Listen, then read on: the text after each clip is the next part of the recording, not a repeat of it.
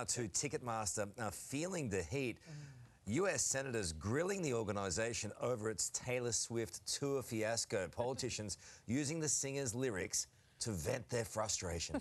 Ticketmaster had the temerity to imply that the debacle involved in pre-ticket sales was Taylor Swift's fault. May I suggest respectfully that Ticketmaster ought to look in the mirror and say, I'm the problem. It's me.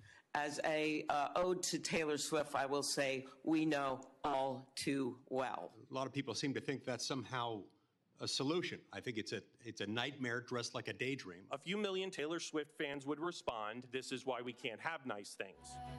I love it. There is a lot of bad blood. Ooh. Yes, sis. Yes. And with Taylor expected to announce an Australian tour, will history repeat itself here? To give us some insight, we bring in former White House Director of Events, Laura Schwartz. Such weighty matters. Isn't it, though? It takes the Swifties to actually get Congress to act on something. Scary. It's kind of crazy when you think that it's Taylor Swift that's actually brought the Democrats and Republicans together. The great uniter, Taylor Swift. I cannot tell you how much fun the staffers for those members of Congress had going through Taylor's lyrics and finding some really great comebacks that you just showed. I mean, it was kind of an entertaining hearing yesterday. Listen, the committee has called Ticketmaster a monopoly that hinders competition and harms consumers. This is the significant part of this as well. Yeah. Is that considered a fair statement? It is, Carl, because this really brought to light the fact that in 2010, Live Nation and Ticketmaster combined. The Justice Department signed off on it with certain expectations that there would still be competition in the market, because Ticketmaster is now a concert promoter, a venue owner, and in charge of ticket sales.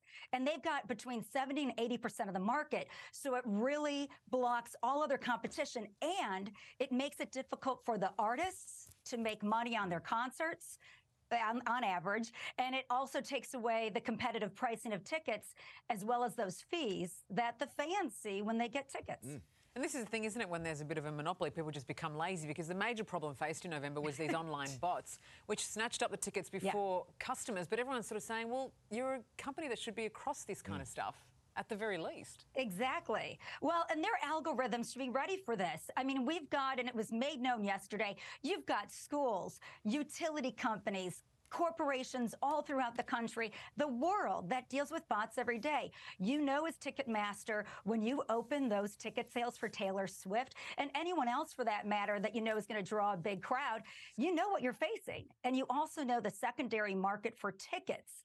And so they really failed. They fell down flat on their face, and it was called out because it happened to be Taylor Swift. Hey, Schwartzy, I know you can't reveal your exact location this morning, but I wonder, because it's Australia Day here in Australia, I know you love the country. Yeah, what is your favourite Aussie word? My favorite Aussie, hands down, it's crikey. Because I can say it in front of my nieces and nephews, and they don't know what I'm saying. Crikey. Crikey. Beautiful stuff. Definitely crikey. Thanks, Schwartzy. Have a beaut day. Right across the country. You are watching today, and we're loving being